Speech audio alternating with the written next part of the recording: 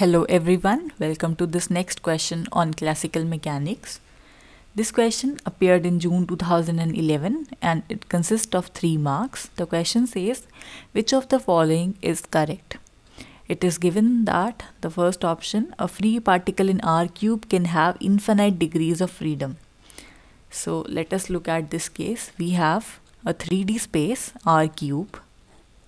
So this is our R cube and we have a particle over here.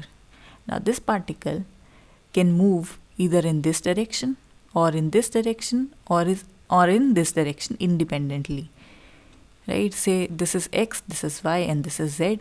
So now if a particle tends to move in some random direction, this one, then it would definitely be some function of either X or Y or Z.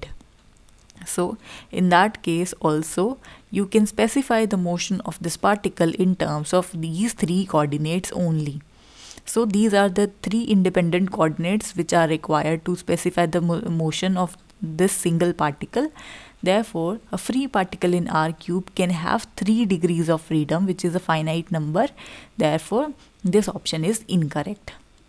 Now talking about the second option, they are saying number of degree of freedom of n particles is greater than 3n. So let us discuss this case. We assume that the system of n particles is represented in this 3-dimensional space. X, Y and Z, we have n particles over here. These are n particles. So now we have seen in one of the videos which are present in this playlist on classical mechanics, we have seen that we can convert this system into a configuration system in which we have 3n axes.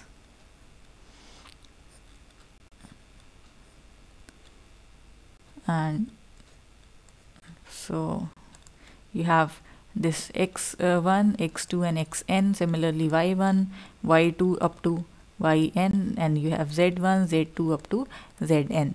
So this is the coordinate system, and then you can specify n particles into this system as a single particle. This is known as the configuration space.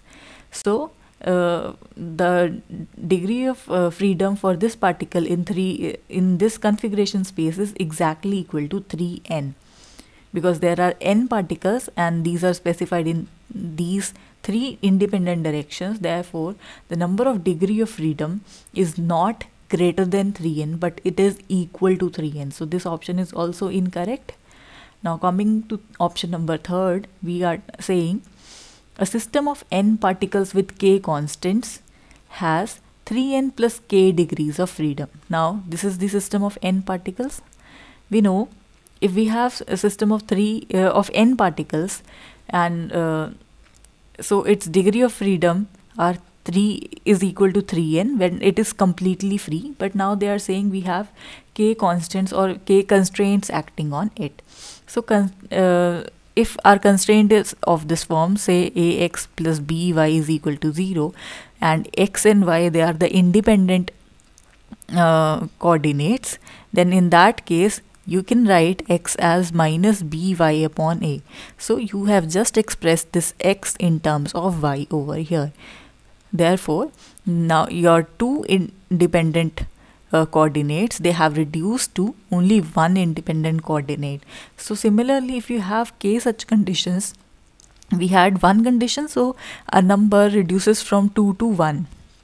2 minus 1 is 1.